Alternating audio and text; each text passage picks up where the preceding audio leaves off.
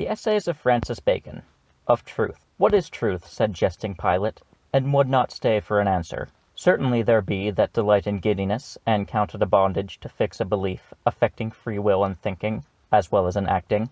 And though the sects of philosophers of that kind be gone, yet there remain certain discoursing wits which are of the same veins, though there be not so much blood in them, as was in those of the ancients. But it is not only the difficulty and labour which men take in finding out of truth, nor again that when it is found, it imposeth upon men's thoughts, that doth bring lies in favour, but a natural though corrupt love of the lie itself. One of the later school of the Grecians examineth the matter, and is at a stand to think what should be in it, that men should love lies, where neither they make for pleasure, as with poets, nor for advantage, as with the merchant, but for the lie's sake. But I cannot tell.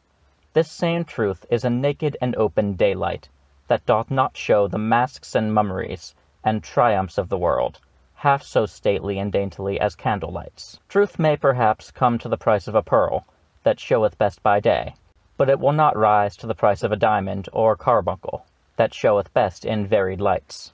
A mixture of a lie doth ever add pleasure. Doth any man doubt that if there were taken out of men's minds vain opinions, flattering hopes, false valuations, imaginations as one would, and the like, but it would leave the minds of a number of men poor shrunken things, full of melancholy and indisposition, and unpleasing to themselves. One of the fathers, in great severity, called poesy vinum daemonum, because it filleth the imagination, and yet it is but with the shadow of a lie.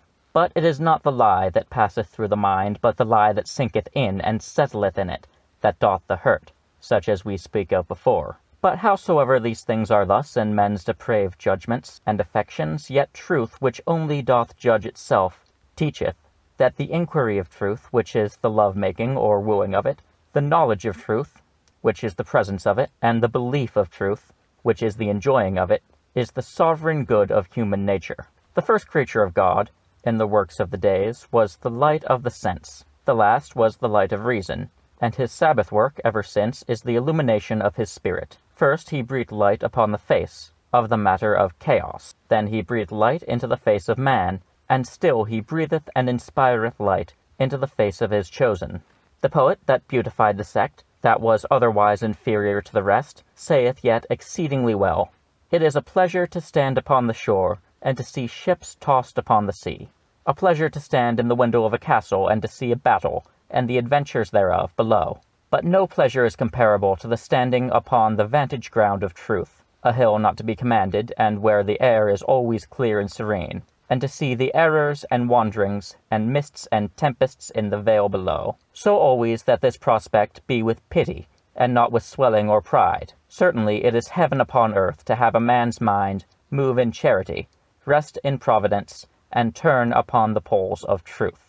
To pass from theological and philosophical truth to the truth of civil business, it will be acknowledged even by those that practice it not, that clear and round dealing is the honour of man's nature, and that mixture of falsehood is like alloy in coin of gold and silver, which may make the metal work the better, but embaseth it. For these winding and crooked courses are the goings of the serpent, which goeth basely upon the belly, and not upon the feet. There is no vice that doth so cover a man with shame as to be found false and persidious. And therefore Montaigne saith prettily, when he inquired the reason why the word of the lie should be such a disgrace and such an odious charge, saith he, "If it be well weighed to say that a man lieth, is as much to say as that he is brave towards God and a coward towards men, for a lie faceth God and shrinks from man.